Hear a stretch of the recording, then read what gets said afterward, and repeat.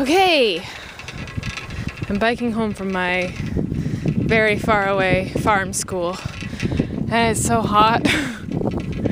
It's so hot. I just wanted to give you guys an update on all of that rice that we were looking at last time. It's not like a pond with a couple little plants in it anymore. There's like legit stuff growing.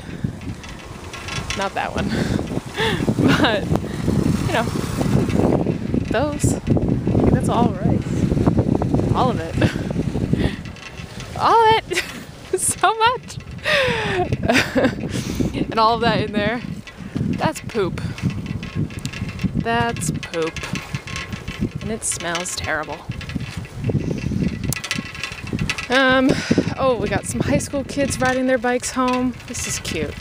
I'm leaving a little later than I normally do, so I'm seeing interesting people as I ride the bike. I wonder if he'll say hello.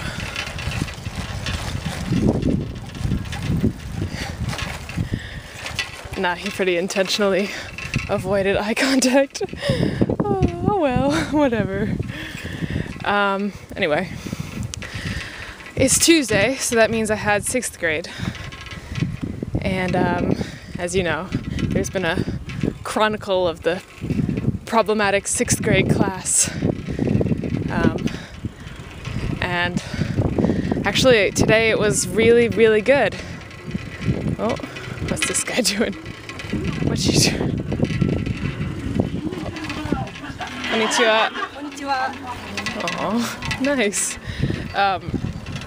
So today it was actually really good. My dad came up with this great idea, or at least he heard the idea from someone and then relayed it to me.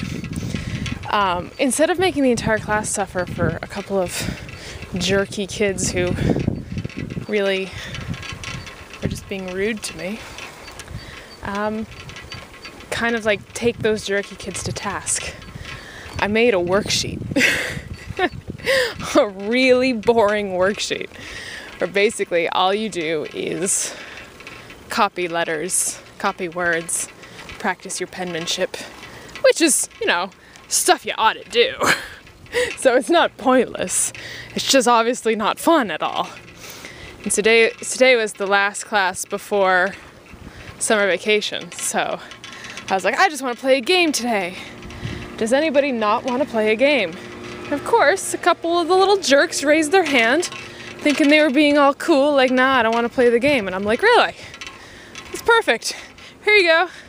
And I gave them each a worksheet, and I made them sit in the corner of the room. And they were like, huh? Like, they honestly didn't expect me to react in that way. So they had to do the worksheet.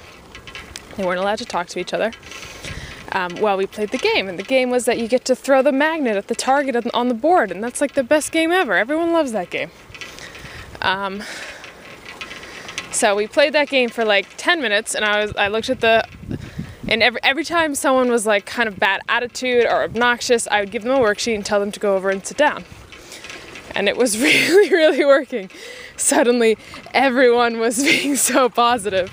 It was wonderful, because no one wanted to do the worksheet. And then, you know, after 10 minutes, I'd say, okay, you can come over and play the game now. And I let them put down the worksheet and come over and play.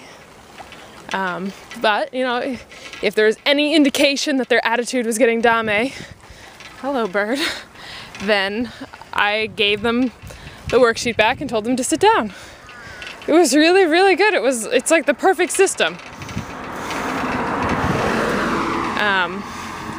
So I'm actually, I had a really good time. I was worried. I was a little nervous. I wanted to talk to the teacher beforehand and tell him what I was going to do, but I didn't get an opportunity to do that. So I was kind of like, I kind of surprised him with it, which I wish that hadn't happened. I wish that I had been able to talk to him beforehand, but I didn't get the opportunity. So it kind of made him be the monitor the jerky kids doing the worksheet. And you know, by the end of the class, everyone was playing the game and everyone was having a good time, or at least pretending they were having a good time, which is all I need. All I want is a good attitude so you don't ruin it for everyone.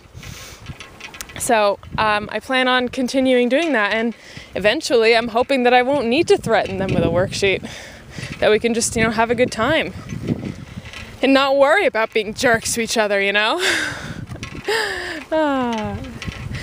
I will force them to be good, because I talked to the previous ALT at this school, and I was like, oh gosh, there's this one class that's so jerky, and he's like, oh, I know exactly which class you're talking about, because apparently they don't jumble the classes around, oddly. So they were the same last year, and so he knew exactly what class I was talking about, and he was like, yeah, there's nothing I can do. And I'm like, well, I'm not going to give up. I'm going to make them like me.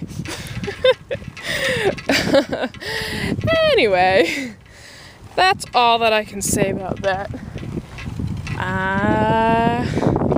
I still have, at this point, I'm about a third of the way home. So I still have a while to go. Bye!